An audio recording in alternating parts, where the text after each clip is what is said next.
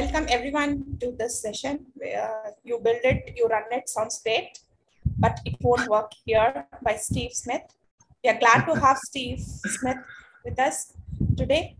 Thank you. Hi, everyone. I'm Steve, and I'm here to talk about you build it, you run it sounds great, but it won't work here because of complicated things we don't know how to solve, but we could solve if we made them a priority. So, I'm Steve. I'm the head of the Scale service at Equal Experts. Equal Experts is a global network of expert technology consultants. I help organizations to deliver at pace with many teams and many services.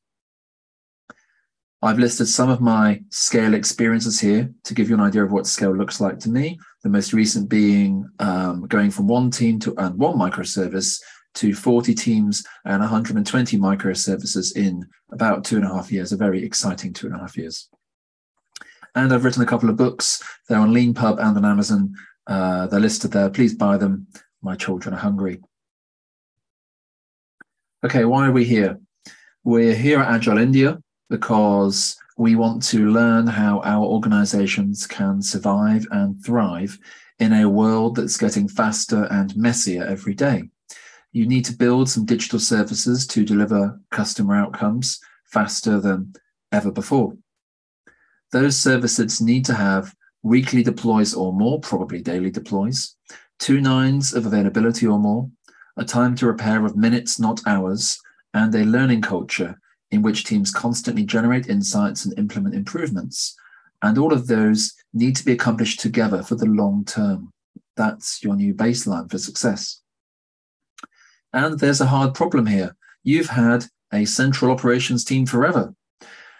You've got self-hosted COTS applications. You've got custom integrations you've built yourself. They might be on premises, they might be in the cloud.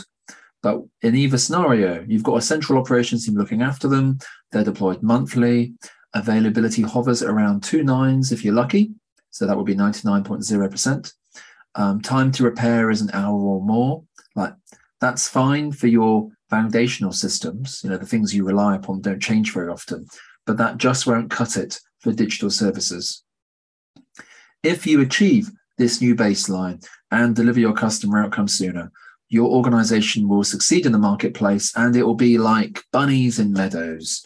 If you don't achieve this baseline, you're going to lose out to your competition and the bunnies will be, I don't know, very sad, I suppose. All right, what do you need? You build it, you run it. It's an operating model in which product teams build, deploy, operate, and support their own digital services. At least that's how Beth and Timmons and I describe it. It's underpinned by team empowerment, zero handoffs, and clear incentives. A product manager is incentivized to prioritize operational features alongside product features from one backlog because they're accountable for reliability, not an operations manager. Product team engineers are incentivized to continually learn and build reliability into their own services because they're on call themselves for the things they build, not an application support team. You can think of you build it, you run it as insurance for your customer outcomes. I've co-authored a whole playbook at Equal Experts about you build it, you run it with Beth Ann. It's a deep dive into the topic and it's available for free at this URL here. You build it, you run it has an interesting history. In 2006, Amazon's CTO coined the term in an interview when he described how Amazon teams worked at the time. In the early 2010s, the DevOps cargo cult talked about it. People said, DevOps team, we need a DevOps team, when what they meant was a product team doing you build it, you run it. And in the late 2010s, the SRE cargo cult talked about it. People said, SRE team, we need an SRE team, when they meant a bunch of sysadmins we've rebadged as SREs with a small pay bump, and they're still doing deployments for you. Maybe you're a product team, maybe you do, you build it, you run it. I mean, really, you build it, you run it is an imperfect name for an important thing, but it's the de facto name. A couple of years ago, a colleague said to me, did you realize that you build it, you run it would be the hill you die on, Steve? And yeah, it's probably one of my big hills, right after trunk-based development being so important, and also people naming their teams after the things they're actually building. Last year, somebody told me about a data platform team that didn't call themselves the data platform team. They named themselves after a boy band, and I was so distraught, I threw up in my mouth a little bit. All right, how do you know when to do you build it, you run it? This operating model selector from our playbook can tell you. So on the y-axis, you have financial exposure and failure. There are different relative levels from low up to very high, and they're mapped onto availability targets. So a high financial exposure is near the top, and it's mapped onto 3 nines of availability. Along the y-axis, you have product feature demand. There are relative levels again, from low on the left to very high on the right, and they're mapped onto deployment targets. So very high product feature demand is on the far right, and it maps onto daily deployments or more. And you'll see the more financial exposure you have, the more feature demand you have, the more you need to move from yellow to blue and adopt you build it, you run it. So use you build it, you run it for anything that genuinely needs 4 nines of availability. I don't see that very often. It's a huge investment in reliability engineering. Use you build it, you run it for digital services, which need higher throughput and reliability. And use your operations teams still for foundational systems, which need lower throughput. You build it, you run it doesn't mean getting rid of your operations team. I get really cross when people talk that way. You build it, you run it is a hybrid operating model where product teams and your operations team work on what they are best suited to work on. There's advice on this in our playbook, along with how a product manager can estimate the financial exposure and feature demand variables you need to use this operating model selector.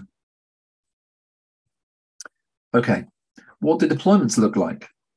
Well, for digital services, you've got product teams deploying and launching their own digital services. They report into change management afterwards via an automated audit trail. This gives you a higher deployment throughput. There's faster change approvals and deployments. There's a focus on customer outcomes over outputs.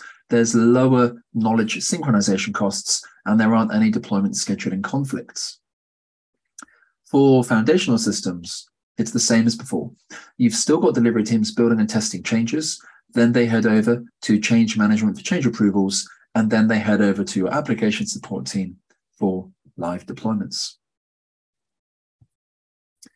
What does incident response look like?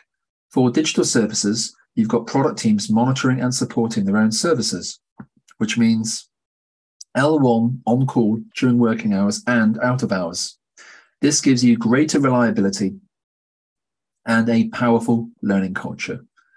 There's faster alert acknowledgement, faster incident resolution, more informative telemetry refined from live traffic, and powerful incentives for developers when there is no one between them and an alert for a customer. They're encouraged to create an adaptive architecture that's able to gracefully degrade on failure. There's also higher quality insights from post-incident reviews, broader knowledge dissemination, and faster lead times to implementing post-incident actions. For foundational systems, it's the same as before. You've got an operations bridge team monitoring foundational systems and doing L1 on call. They hand over to the application support team for L2 instant response when necessary, and delivery teams are sometimes sucked into L3 best efforts when things are really going wrong. You might have a single application support team doing L1 monitoring and L2 response without an ops bridge team. That's totally fine. It's all little. It's all the same. And whether you've got digital services or foundational systems, whether you've got product teams on call or an operations team on call, you've got your operational enabler teams like your DBAs, your incident managers, your network admins, and your help desk. I like these teams. They're really important. So I've spoken with many organizations in a bunch of different countries about switching from a central operations team to you build it, you run it. Here are some of the big concerns that I've heard from development managers, operations managers, heads of IT, and more. And usually, confusingly, these concerns are often aired right after the person reassures me how much they like the idea of developers on call in principle. So we've got developers won't want to do it. It won't scale to lots of teams. Nobody would be accountable. There'd be no instant management, Steve. Developers would be firefighters. And my personal favorite, we can't hire a DBA for every team. Nobody asked you to do that. Okay, number 1 of 6. Developers won't want to do it. They're divas. They just want to code in a corner, Steve. I've not spoken to them, but I know they won't do this. That sounds to me like you haven't given your developers what they need. First of all, do they understand the mission and how vital it is? Have you explained to them that without making these changes in operating model, your organization will fail to meet its goals and lose out to competitors? Next, have you actually asked them if they'd like to go on call and listen to their answers? I don't mean just hearing their answers. I mean hearing them, talking to people, clarifying concerns, and getting a deep understanding of concerns. I'm willing to bet it's not just money that they're worried about. And have you told people with concerns that you're going to put it right? Whatever you need to do, commit to doing it and give it maximum effort and maximum transparency. There'll be tricky organizational problems to solve here, and sunlight is the best disinfectant. All right, giving your developers what they need. There's an increasing number of public surveys out there about on-call developers, which is great. The 2022 Atlassian survey of 2,000 developers in 4 different countries, including India, if I remember rightly, showed 59% of developers surveyed were on call. And there was a strong correlation between you build it, you run it, and job satisfaction, despite more context switching. Surveys often mention similar adoption concerns from developers, and the number 1 concern is not money, it's impact on personal life. There's a good quote on this in the 2022 Instant.io survey. Not being able to live life as usual, no drinking, no long bike rides, having to carry a computer everywhere. I've been on call before in the UK. I remember stressing about 4G reception in cinemas, worried if I would be called when I was driving on a motorway, changing weekend plans so I could be near home and near my broadband connection. So what do you need to do? You need to acknowledge the impact on personal lives, share data on incident frequency, duration, and crucially, how often incidents occur out of hours versus in hours. Reassure your people there won't be a call out every night for the rest of their lives that they have to handle. They've probably not done on call before, so they might not, have got over that fear yet. You need to create time and space for on-call onboarding and training. Give your people confidence they'll go on call with all of the organizational knowledge they need. For example, make sure your front-end developers are comfortable with runbook instructions to resolve a back-end problem and vice versa. Empower your people to prioritize failure design alongside product features. Let them protect their digital services from brittle downstream dependencies with a cache, back pressure queuing, circuit breakers, whatever they think is best. And compensate them for the impact on their personal lives. Pay them to be on call, not just for callouts. Pay them more on weekends than weekday evenings. On call is a social sacrifice. And if you don't understand that, somebody else will. If you don't pay your people, somebody else will. The 2019 On-Call Community Survey showed a lot of variation in payment models. So do your research and figure out a payment model that works for your own organizational context. There is no one right answer there. Okay, concern number 2 of 6. You build it, you run it, won't scale to lots of teams. We'll have 20 teams, 20 people on call. How could there ever be cheaper than 1 operations analyst, Steve? I can offshore that person to a cupboard on the island of St. Helena, the British exiled Napoleon there. It's a really cheap island, Steve. That fictional ranting, although the island of St. Helena is real, sounds to me a bit like you haven't figured out how to balance your financial exposure and on-call costs. Have you thought about an operating model as multi-cost insurance for customer outcomes?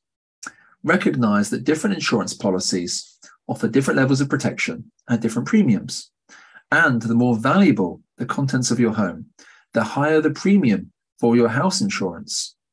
In other words, come to terms with the run cost of you build it, you run it being a bit higher than a central operations team. And if you measure opportunity costs and revenue protection as well, you'll see it's worth it.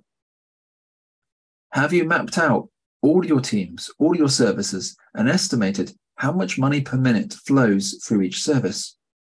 The best way to get started on this is to dig out business cases and revenue estimates. Use those numbers at first just to get yourself going, and then gradually refine that data over time with the financial impact of different live incidents. And have you let go of this fanciful idea that everything everywhere must always be on 24/7? You'll have a few services that are critical, and they have a lot of money flowing through them all the time. You'll have a lot of services that aren't so critical, but they're important. They have a lot of money flowing through them in the daytime, less at nighttime. And you'll have some services that aren't critical at all. They're not important. They don't have much money flowing in the daytime and next to nothing at nighttime. You can plan your way around this. If you're doing you build it, you run it. If you've got 20 teams and 20 people on call, you're doing it wrong, like, please contact me. I want to help you fix it. There's plenty of ways to optimize your run costs. All right, balancing financial exposure and on-call costs. Here's one way to do it, and there are other ways. So this is a graph that shows financial exposure on failure on the y-axis, and as with the operating model selector, we are mapping different relative levels of exposure, low to high, to different availability targets.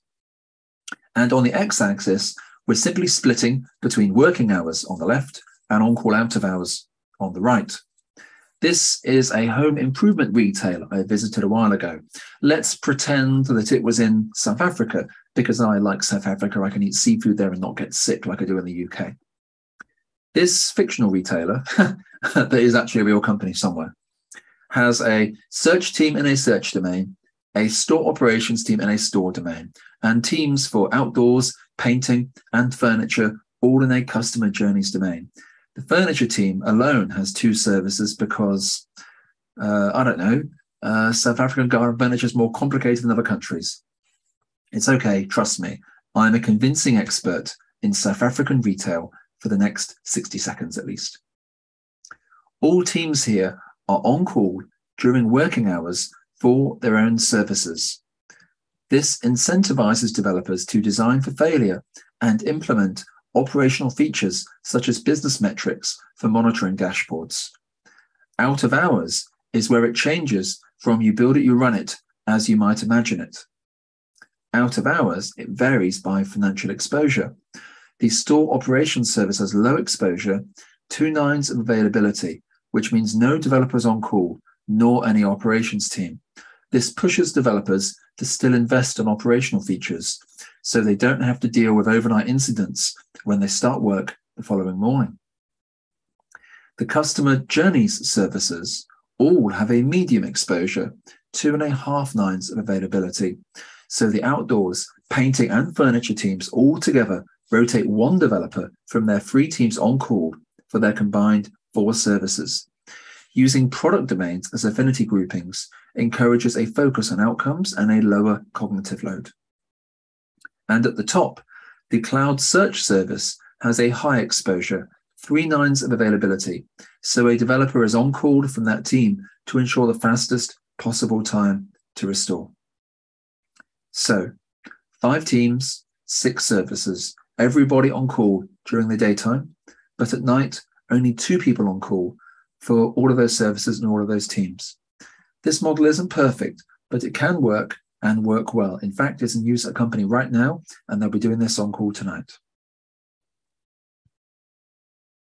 All right, concern number 3 of 6. Nobody would be accountable. It'd be the Wild West. We must have 1 operations manager to rule them all, 1 throat to choke, 1 person on the hook for a load of stuff they can't possibly understand. That sounds to me a bit like you haven't tried trusting your people to do the right thing.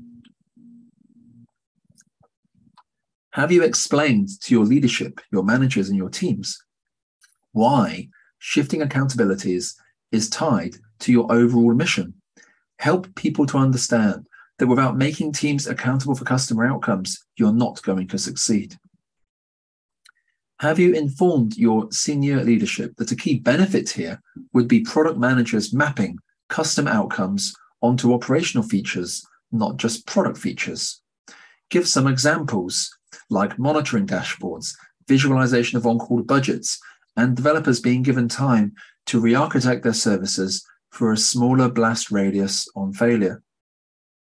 And have you described to your teams how their new accountabilities and responsibilities will work day to day? Ask your developers to lend their technical know-how to your product managers in selecting availability targets, deployment targets, and tracking on-call costs so individuals don't feel overwhelmed. Okay, trust your people to do the right thing by splitting accountabilities between different people and devolving responsibility down to their teams.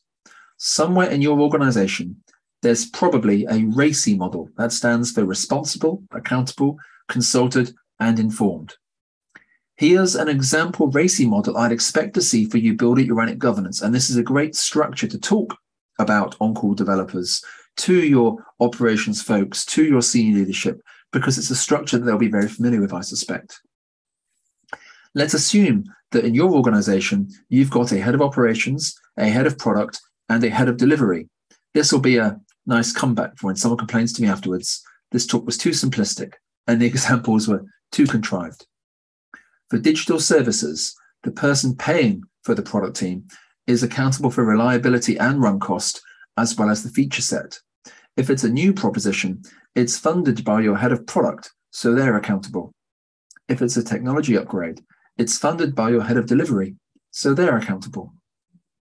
Product teams are responsible for reliability either way, and their incentives are strong. Product managers and developers alike will consider risk tolerance and engineering effort when choosing availability targets, because they won't want to spend more than necessary in the on-call budget, because it's their budget now. And for foundational systems, it's all the same as before. Your operations manager is still accountable for reliability, and their application support team is still responsible. There's very little change there, very little disruption. Now, full disclosure, it's tough to transfer accountabilities like this, and it's tough to split a line item in one OPEX budget into line items in two different CAPEX budgets. It's tough, and it's the right thing to do. Just because something is hard doesn't mean we shouldn't try. All right, number 4 of 6. There'd be no incident management. Developers would abandon incidents and go back to sleep if they couldn't fix it themselves. We'd have enormous chain reactions of incidents that nobody would know about. We'd bankrupt ourselves while we slept peacefully in our own beds, possibly dreaming about bunnies. When I hear this kind of concern, I think you haven't made incident management self-service yet. Let's assume you've got at least one incident manager in your organization, or at least one person who understands how incident management is supposed to work for internal compliance. Incident managers are super useful. They've got lots of organizational knowledge, communication pathways, and stakeholder management skills that come in handy if you're dealing with a major incident and substantial revenue loss. Have you connected your incident managers with your developers? Make sure they know each other by name. They appreciate their codependency, and they have clear expectations of one another. You want your developers to know they can call an incident manager for help when an incident is incurring a significant financial loss and or the blast radius goes beyond their own digital services. You want your incident managers to trust your developers to phone them when the going gets tough, and you want them to wade in and help out when that happens. Have you mapped out your incident management process as is and as is intended? Identify all the manual and semi-automated activities you currently have, all the outdated spreadsheets currently in use, and all the time-consuming handoffs currently happening between different teams, and plan to eliminate all of it. Buy a SaaS instant response platform, if necessary. PagerDuty is very good, so is VictorOps. They have bi-directional sync with instant tracking systems like ServiceNow. Instant managers and auditors just love those automated ticketing updates. And have you run some chaos days?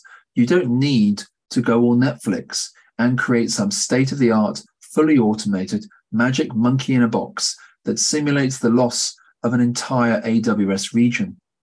You can use a test environment. You can rely on human expertise, not a 100% automated solution. You can have your most experienced developers act as chaos agents to think creatively and simulate unusual failure scenarios. You'll learn a lot from this. Use this as a foundation for everyone to gradually build up their confidence in self-service incident management. All right, automating self-service incident management. Here's one way to do it. There are others, you know the drill. I spent some time with a broadband telco in Luxembourg once. It wasn't really in Luxembourg, but I'll say Luxembourg because I went there once and gate-crashed a party that I definitely wasn't welcome at. At this telco, they used to have alerts directed to an ops bridge team, an L1 operations analyst in an offshore center. And the operations analyst received the alert. They looked at an outdated spreadsheet of people on call. They contacted an incident manager back in Luxembourg to coordinate incident response. And then they kept phoning operations people back in Luxembourg until eventually someone answered and confirmed they would take on incident resolution. During each incident, the telco endured 5, 10, 15 minutes of revenue loss right there. I worked with the telco to implement You Build It, You Run It, and preserving the role played by the incident manager of coordination and communication was a key emphasis for me. Here's what self-service incident management looked like afterwards. An automated alert on the left is routed into PagerDuty, and PagerDuty is automatically configured to create a ticket in ServiceNow. That's the telco ticketing system, their system of record. It's configured to create an incident channel in Slack with the channel name, with the incident ID in it. That's for discoverability, so people can easily find incident response as it unfolds and silently learn. And it's configured to connect the alert to a service, to a team, and to an on-call schedule and an escalation policy, and phone the current person on call in the schedule. The on-call developer responds to the alert on their phone. The average acknowledgement time is around 2 minutes. Both the incident response platform and ticketing system are magically updated, as happens with further updates during the incident. But there's a special step here. There's an on-call scheduling PagerDuty for the incident manager. And if the on-call developer needs their help, they just have to add that team to the incident.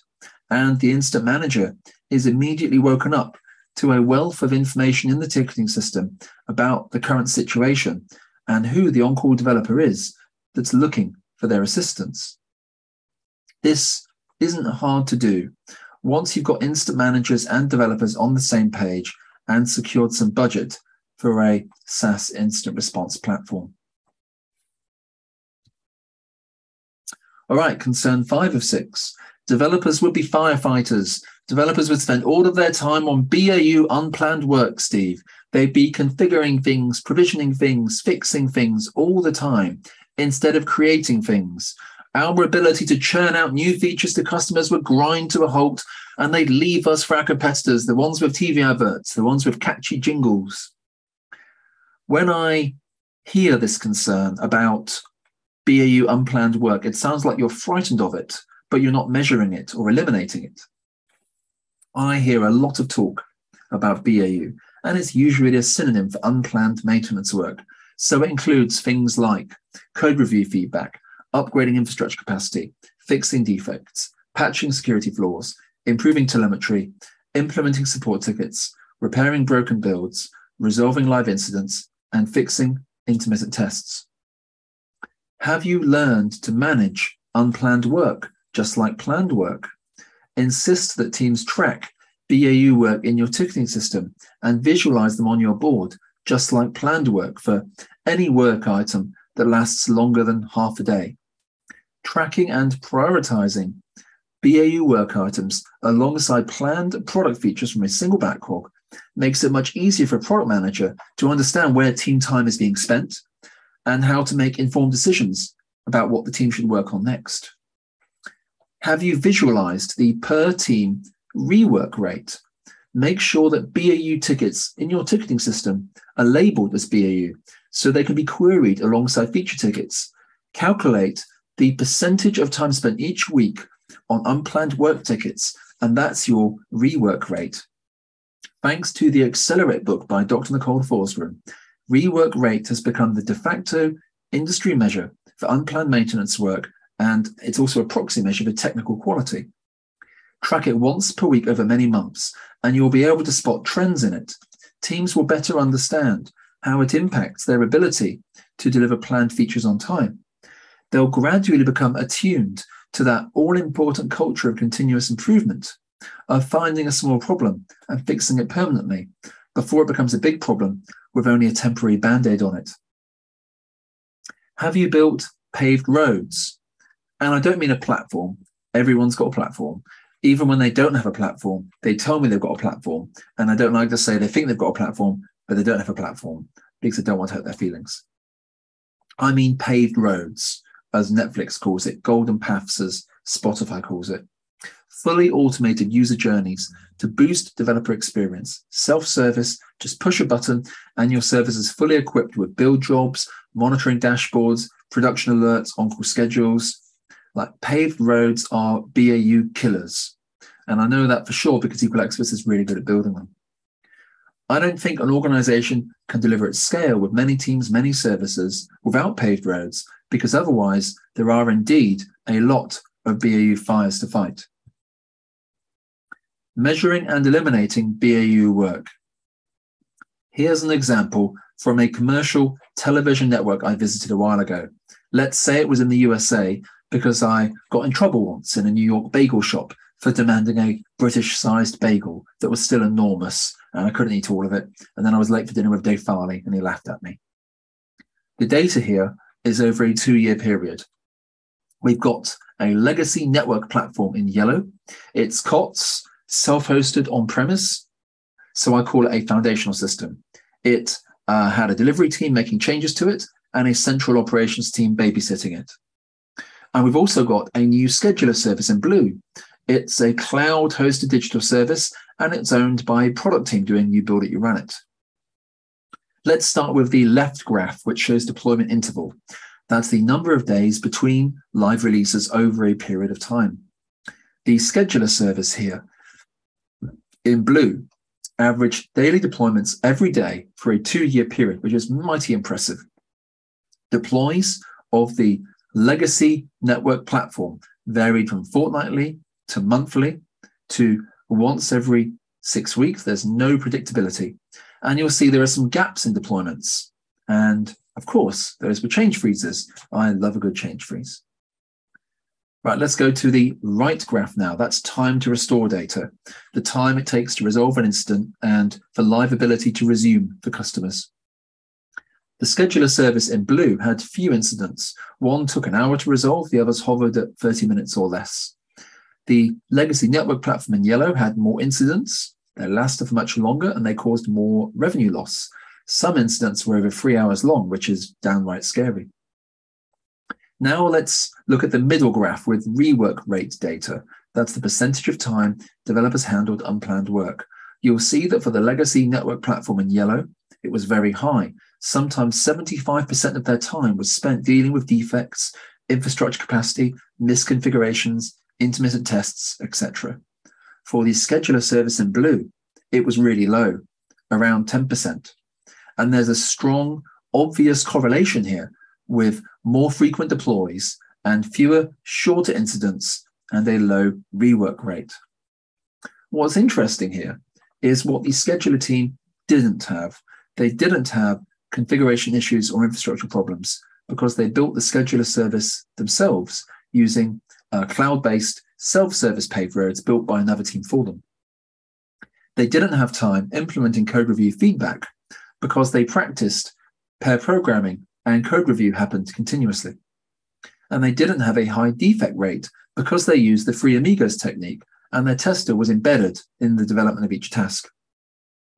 The delivery team working on the legacy network platform couldn't have done all of these things. After all, they weren't running what they built, but they could have done some of them. What really set these teams apart was motivation. Because the scheduler team did you build it, you run it, they were committed to measuring and eliminating BAU unplanned work because they felt the pain of it and they were empowered to do something about it. All right, concern 6 of 6, we're nearly there. And it's my favorite. We can't hire a DBA for every team. DBAs are so expensive and so hard to find, Steve. We can't embed them in teams. They'll have nobody to talk SQL with. We can't let developers touch SQL. The last time a developer ran a query, the database crashed. We've only got 3 DBAs and they've been here for years. I don't know their names, but I call one of them Katie. I hope that's her real name. This sounds to me like you haven't made repeatable specialist tasks self-service yet. This concern isn't just about DBAs. It's about any small central team of specialists acting as operational enablers. Right back up at the start of the talk, I described how you built your own networks in incident response, and I said there were a number of operational enabler teams like DBAs, network admins, InfoSec analysts, operability engineers. There are others too. Have you understood that hiring many DBAs for many teams is not you build it, you run it? Think about it as cross-functional product teams building and running their own digital services, but nowhere does it say you must jam a DBA into every team, you must force a DevOps engineer into every team, even though nobody can explain what DevOps is and it's been 15 years. This is a logical extreme that's unnecessary. Have you entirely rejected the idea of embedding specialists in teams? Like, discard the idea of hiring loads more DBAs and putting them into teams. Look, I get it, okay? Developers don't have DBA skills. You don't want them debugging a live database with millions of rows of user data. And at the same time, a central DBA team will see their workload increase as you add more teams. They'll have more priority clashes, slower progress, and burnout are all possibilities. But there's a consistent scarcity of affordable DBAs in the marketplace. DBAs will be stretched across many teams. Their workloads will seesaw between nothing and everything. They won't feel part of a tribe. They'll become lonely.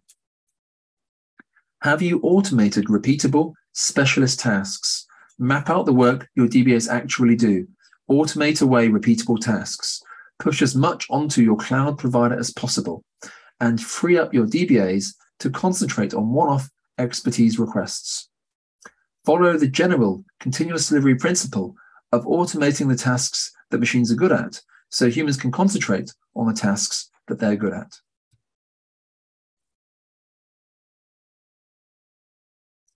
Okay. How to make repeatable specialist tasks self-service and removing repetitive manual or semi-automated tasks from your DBAs. Here's an example mapping of the specialist tasks I'd expect a DBA team to work on. And you can split the tasks into repeatable low value, repeatable high value, and finally, ad hoc high value. The majority of work here does not need a DBA. It just needs a machine and the permissions a DBA has that should not be shared with developers. At the top, repeatable low-value tasks. Just offload these to your cloud provider. Don't overthink it. The more toil you can push into a cloud-managed service, the better. For example, you might have an on-premises Postgres database with one or more DBAs acting as babysitters. Lift and shift into AWS Aurora and let AWS do all the babysitting for you. If someone mutters about the migration cost, show them the TCO for hiring more DBAs at current market rates and retaining them, plus your server costs ongoing. All right, in the middle, repeatable high-value tasks. Turn these into self-service, automated deployment pipelines for product teams to use themselves. The easy examples here are CRUD, like creating a database schema. DBAs don't need to do that themselves, but developers shouldn't have permission to do it willy-nilly. Ensure your developers lend their expertise to your DBAs to create the deployment pipelines you need. Encourage your DBAs to treat it as an opportunity to learn more about outside-in usage of their databases. And encourage your developers to take the time to learn something more about databases and make sure there's some decent monitoring on the pipelines. Ad hoc, high-value tasks. Right, now we're talking. Make sure your developers know they can reach out to DBAs for complicated database tasks that aren't repeatable and are well beyond developer expertise. Debugging live database problems is a good one. That's where DBAs really shine. Now, you'll notice that this kind of classification isn't tied to DBAs at all. You can apply it to network admins as well if you want, or InfoSec analysts. For example, your network admins should be lifting and shifting any on-premises DNS networking and firewall management into AWS Route 53 or its equivalent in a different cloud provider. Now, full disclosure, these changes are hard and they can take time. More importantly, your DBAs might freak out and not doing these tasks anymore, and that's important. Sit them down and explain to them their job isn't to do typey type. They're not paid to code. They're paid to think. They're paid to solve higher order problems. And these kind of changes are about empowering them to help the entire organization benefit from their expertise. This is how you solve these specialists at scale problem. All right. In my experience, these concerns usually boil down to, we haven't done this before. And that sounds like we don't know how to get started. That's totally okay. Change is hard. That's why companies like Equal Experts exist. Share the mission. Tell the entire organization you need to try a different operating model. Pick a pilot team. Find a team that's well suited to trying You Build It, You Run It. Don't try it with all teams at once. And change the mindset. Make sure your people know it's okay to fail. It's okay to make mistakes. And it's important to learn as they go along. All they have to do is document their findings and share their progress. And above all else, keep going. So we've got a question I'll come to in a moment. Takeaways for when you're back at work. Give your developers what they need. Balance financial exposure and on-call costs. Trust your people to do the right thing. Make incident management self-service. Measure and eliminate BAU work. Make repeatable specialist tasks self-service. And remember that You Build It, You Run It is great and it can work here. So thank you very much for coming. Thanks to Agile India for having me. I'm going to quickly go to questions as we're nearly out of time. So thank you for your questions. Won't this introduce a lot of context switching, which is impacting developers' productivity? Teams following Scrum plan their work during sprint planning. Any alterations will cause churn. Yes, that's a very good question. And I hope that I touched on that when I talked about measuring and eliminating BAU work. If your developers aren't doing You Build It, You Run It, then that BAU work is still happening. It's happening elsewhere in your operations team. And that's still costing your organization a lot of time and money. Okay? But the problem with an operations team is they can't eliminate that BAU work themselves. When a development team is on call, they have to tackle BAU work because it's in their interest to do so because they're the ones on call. And they have all the tools needed, all the permissions they need to actually make those changes. In the example of Scrum, I would certainly hope that in sprint retrospectives, the team would be measuring the amount of unplanned work they're taking on each sprint. And then they would use that to factor into their sprint plan. And they'd understand that this much time a week is being spent on unplanned work. That leaves us this much time for planned work. And these are the stories that we'll take on in the next sprint. And of course, that amount of unplanned work should be coming down over the weeks. Okay, I hope that answers the question. If it doesn't, please do contact me on Twitter. I'm stevesmith_tech, and I'm on LinkedIn as Steve Smith Tech. If there are any other questions, I'm very happy to take them now. Otherwise, thank you very much for having me. Thanks, Steve, for the session. Thank you, Sundari. Bye, everyone. Bye.